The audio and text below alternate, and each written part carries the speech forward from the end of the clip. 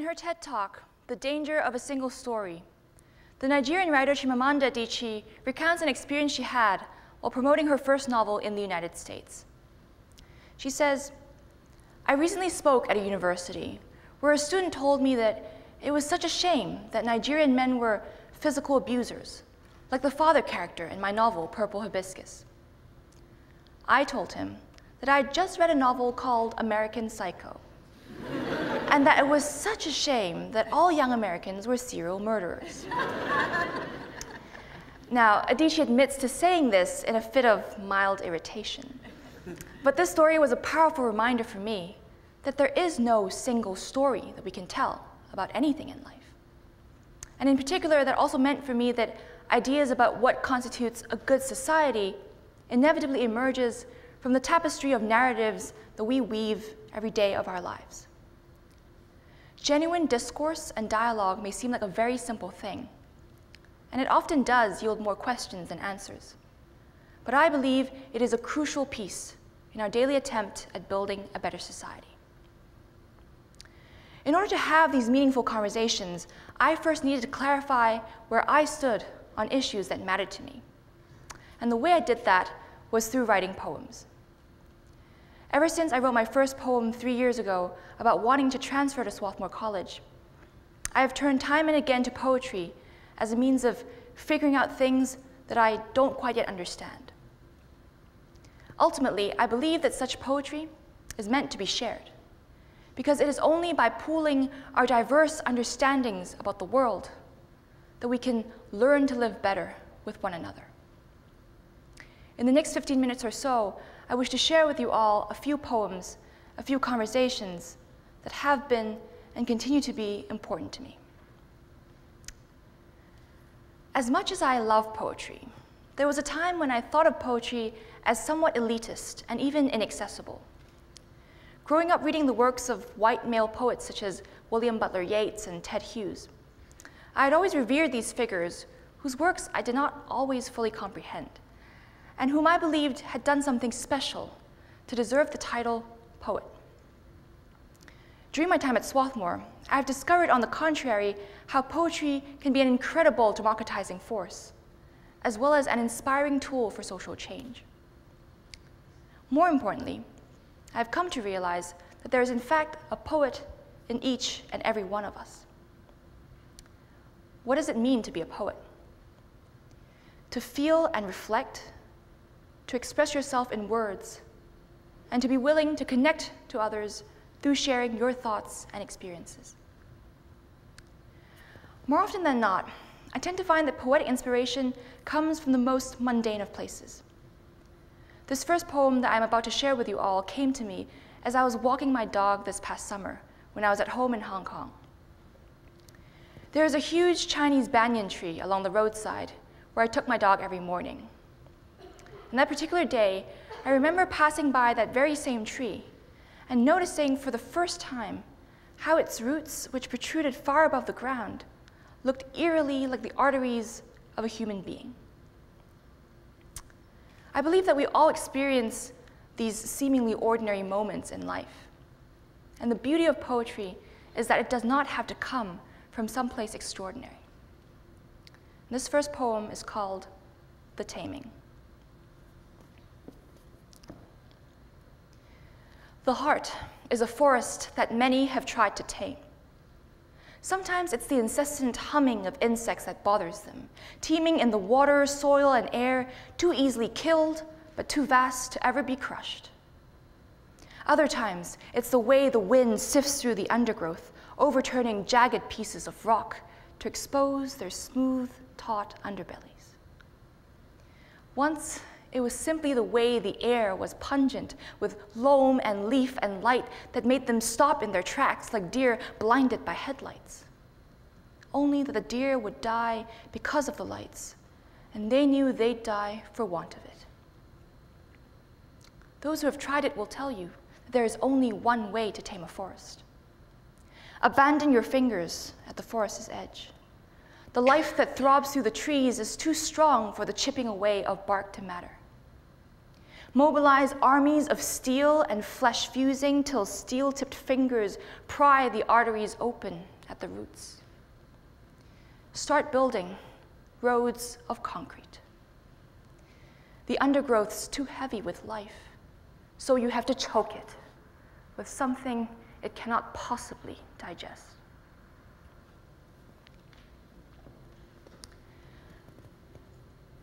I used to think of politics and poetry as belonging to two entirely distinct realms. I associated politics with what was pragmatic, and poetry with what was more abstract and therefore less consequential. Years later, I came across Adrienne Rich's poem, Dreamwood, in which she writes, "Poetry isn't revolution, but a way of knowing why it must come."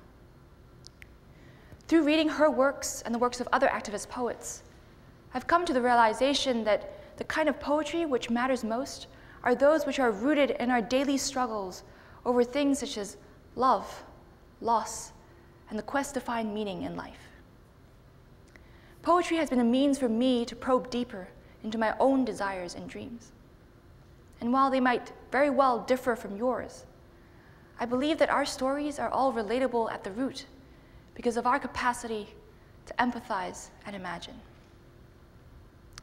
I wish to dedicate this next poem to Adrienne Rich, who passed away this Tuesday in Santa Cruz, California at the age of 82. Reading her poetry has been a life-changing experience for me, and I wish for us to take a moment to honor this incredible human being who, through her life's work, constantly sought to remind us of our common humanity. This next poem is called Choices.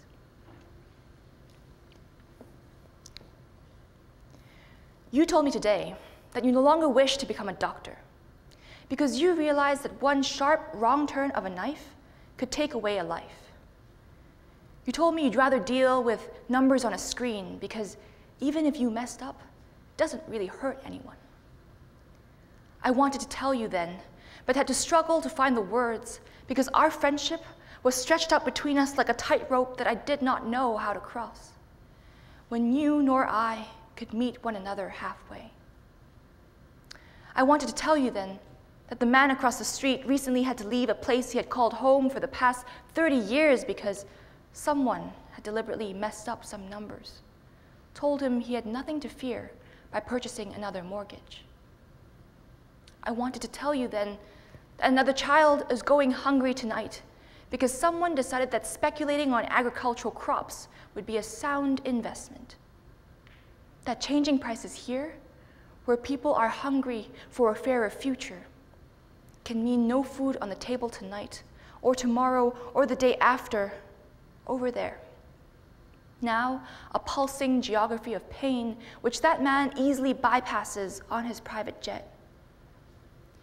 It can mean the weight of a weightless body, in the arms of a mother who no longer knows what she can do to help her children live, when she is not considered competitive enough to deserve to make a living.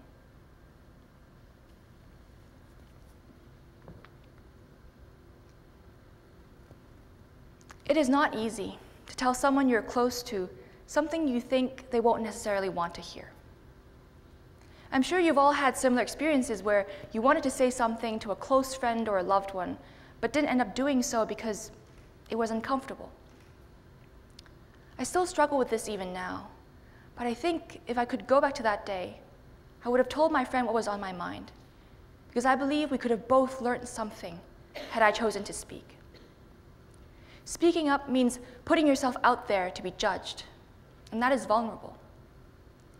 For me, poetry has been a way of channeling that vulnerability into something constructive, a voice for my hopes, fears, and dreams that might potentially resonate with someone, somewhere.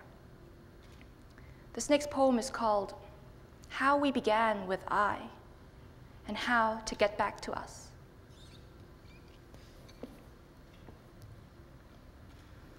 Standing alone, I wonder how it feels to be part of something bigger than yourself, To realize that a drop of water only gains strength from merging with other droplets to form rivers, oceans. They say 60% of the human body is made up of water.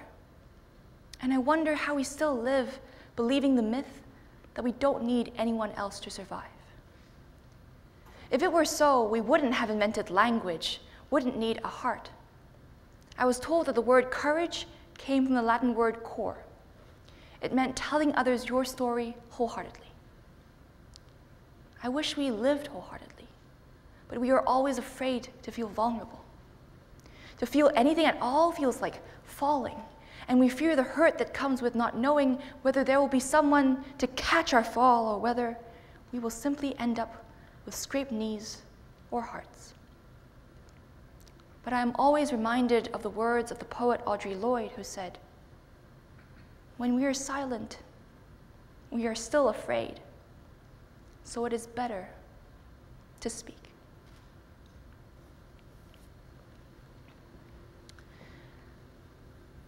I'd like to give an example of a conversation that could have ended badly, but turned out to be one of the most memorable instances of human connection that I've ever experienced.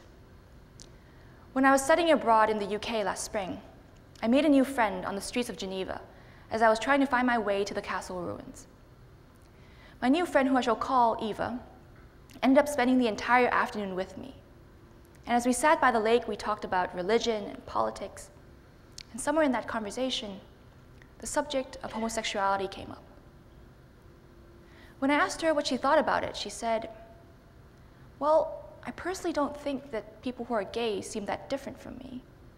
But the Bible does say that homosexuality is a sin, so it must be wrong." At that moment, my phone rang. It was my friend who had just gotten off work. A part of me really wanted to stay to discuss this further, but I had to go. And before I hugged her and said goodbye, I remember asking her, "What can be wrong about two people loving one another?" This next poem is for Eva, to continue the conversation we never got to finish. It is called Freedom.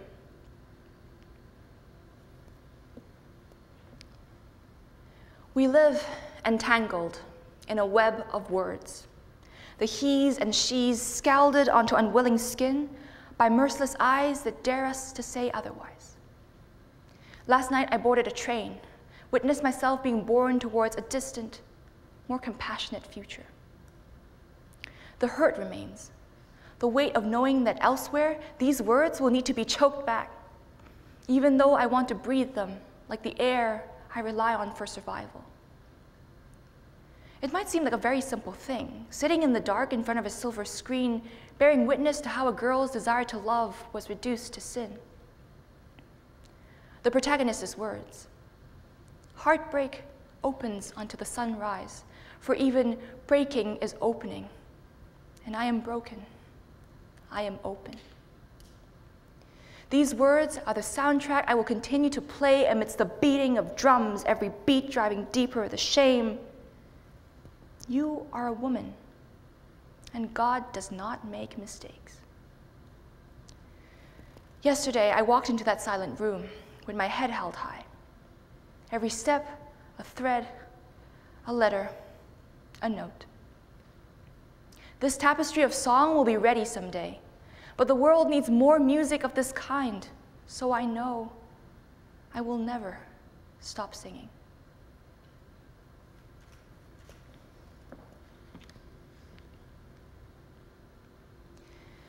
Now into my last semester at Swarthmore, I've been thinking a lot about what I wish to experience and accomplish during the next stage of my life. One day, I came across a quote in a book called "Do It Anyway" by Courtney Martin, which said, "One's vocation in life should be where one's deepest gladness meets the world's deepest hunger." When I asked myself what my deepest gladness was, I knew the answer right away. I knew I loved to write. But I didn't know what the world's deepest hunger was, and I suspected that whatever it was, poetry could hardly measure up to the task. In the face of problems such as poverty and injustice, what could poetry have to offer? This next poem is one of my attempts at answering this question, and it is called What I Choose to Need, or What is Needed Here.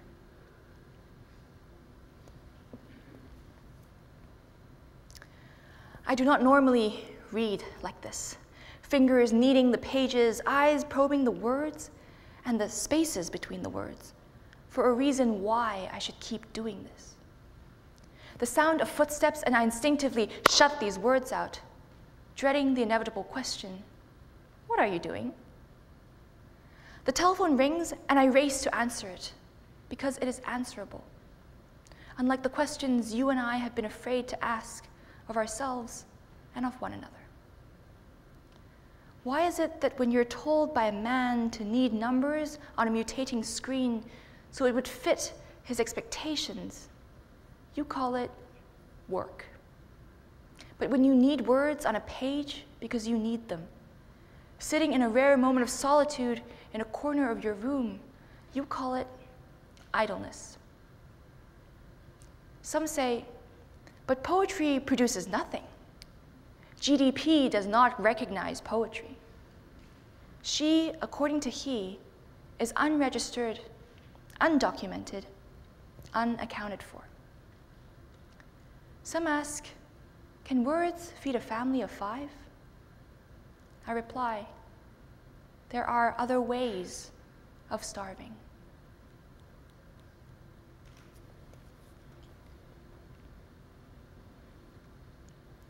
They say it takes a village to raise a child.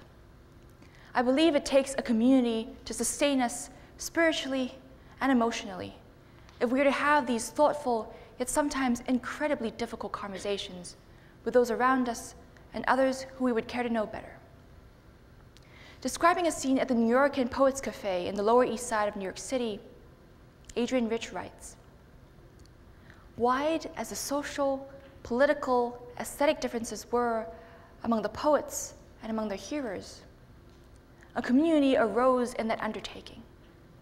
Under harsh lights, with a sometimes wayward mic, poetry lived, pulling us towards each other. When we start to see poetry as the physical manifestation of our human connections, we can begin to understand what the Mexican scholar Gustavo Esteva meant when he said at a recent talk at Swarthmore that there is no you or I, only different kinds of we. This last poem is for you all, and it is called What I Am Fighting For.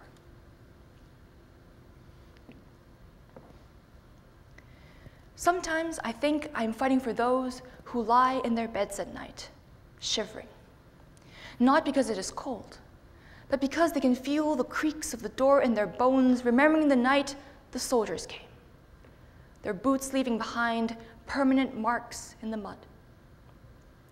Sometimes I think I'm fighting for the earth that bleeds out its hurt in the melting snow caps and overflowing rivers, fighting for the trees whose arteries have been plucked out at the roots by steel-tipped fingers. But there are times like these, as I stand in a room amidst a community of beings willing to offer up their bodies as prisms through which the truth shines through and is set free. I know I am fighting for nothing more, nothing less than this. Thank you.